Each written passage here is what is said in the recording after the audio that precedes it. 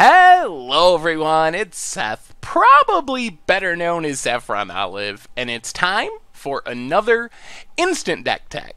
So as you know, Monday means it's Modern Monday here in Instant Deck Tech land, and we have a super spicy list to check out today. So we've seen Martyr Proc decks before, and this is a Martyr Proc deck, but it has a really interesting twist to it. I'm calling this deck Glittering Martyr Proc. Comes to us from Lear the Cat, who took it to a 5-0 finish in a competitive Modern League on Magic Online. So congrats to Lear on a super sweet deck. A quick reminder before we break down Glittering Martyr Proc for Modern.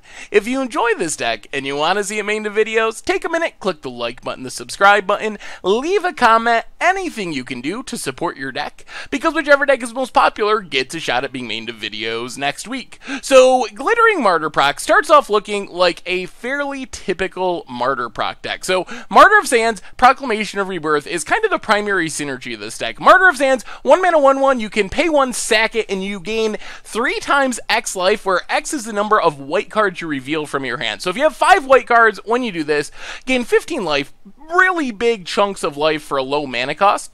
And then in the late game, Proclamation of Rebirth just lets us keep getting back our Martyr of Sands every single turn for 6 mana. So that means we're gaining a ton of life repeatedly, which makes it really hard for some decks to beat us. There's some decks that just aren't going to be able to beat 15 life, 18 life a turn, which is really practical. Of course it's expensive, so we gotta slow down the game long enough to make this happen, but this is one of the main synergies of the deck. Martyr of Sands, keep forecasting our Proclamation of Rebirth.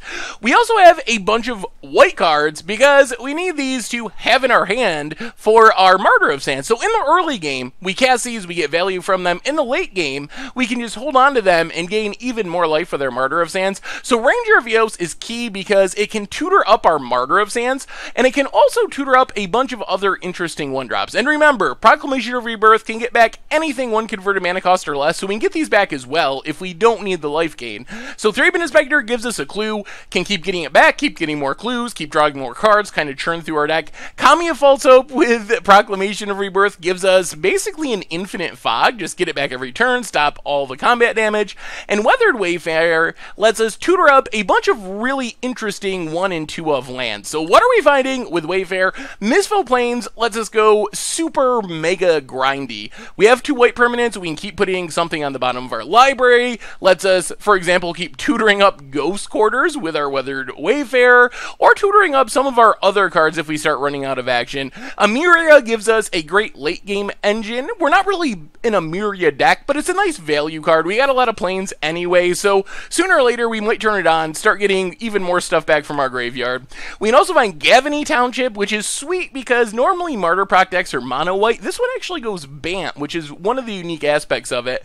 And then Cavern of Souls, not a really tribal focused deck, but we can put it on a specific creature type, like our Martyr of Sands, for example, to make sure our opponent, if they're playing control, can't counter it. Since we're talking mana, might as well cover the rest of it. Pretty straightforward. A bunch of fetch lands, some shock lands, and some planes. We're very focused on planes in the deck. I think there's 1 basic for us. Not going to talk all the lands, but we want to make sure we're weighted towards planes for our Amiri in the late game. So the rest of the deck, we got some more white creatures. Squadron Hawk is very synergistic in this deck. It gives us 3 creatures, white creatures, in our hand for our Martyr of Sands. So that's 9 life just from Squadron Hawks. Plus, we can do some neat tricks with our Mistfall Plains, where we keep putting it back on the bottom of our deck once it dies to give us like infinite blockers. So we can go mega grindy in the late game. Sun Titan, just a 1-of, helps us close out the game.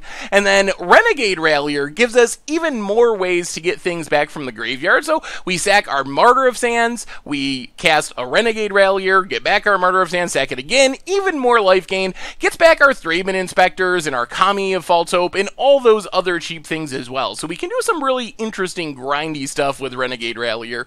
As far as the non-creatures in the deck, Ghostly Prison helps us stay alive in the early game, Supreme Verdict to blow up the board, and we don't really care if we blow up our stuff because we have so many ways to get it back. Proclamation of Rebirth, Amiria, Renegade Rallier, Sun Titan, there's just so many ways to get our stuff back that blowing up our own board is pretty fine. And then Path to Exile. And then the most unique aspect of the deck is the namesake Glittering Wish. So this is what really sets this build of Martyr Proc away from other builds of Martyr Proc we've seen in the past. So Glittering Wish, the only wish I believe legal in Modern, although we do have Coax from Blind Eternities now, which is wish-like. But basically, for a green or white, we get to tutor a multicolored card from our sideboard into our hand. So this gives us access to a ton of silver bullets for a lot of different situations that we can grab with Glittering Wish from our sideboard. So let's talk sideboard. Here are some of our Glittering Wish targets. If we're playing against a Scapeshift deck, a Cryptic Command deck, we can get Gaddock Teeg to lock out those big non-creature spells. Also decent against Karns and Ugins from Tron. Meddling Mage for combo decks. Pride of Clouds gives us another grindy engine. We can just keep forecasting it, make a bunch of flyers, win that way. Qasali Pride Mage to give us some artifact and enchantment hate. Sigarda is pretty close to unbeatable in some situations. It hoses on Liliana and stuff, but it's also just a great finisher. And you notice our deck didn't really have good fast finishers. We got the one Sun Titan and then just a bunch of small stuff, so we can get our Sigarda after the game is kind of in hand and just close things out really quickly. And then even in a Johnny Unyielding, for controlling matchups, generate a bunch of card advantage digging through our deck and maybe killing something as well. We can also get some non-creatures. Our Force Supreme Verdict in the sideboard so we can wish for it. A Teferi's Moat, which is not great in a lot of matchups, but in some matchups it just locks the opponent. If you play mono red goblins, they are going to have a really hard time ever beating a Teferi's Moat. And then Fracturing Us for Affinity, for Tron, for Boggles, gains us a bunch of life, blows up a bunch of stuff.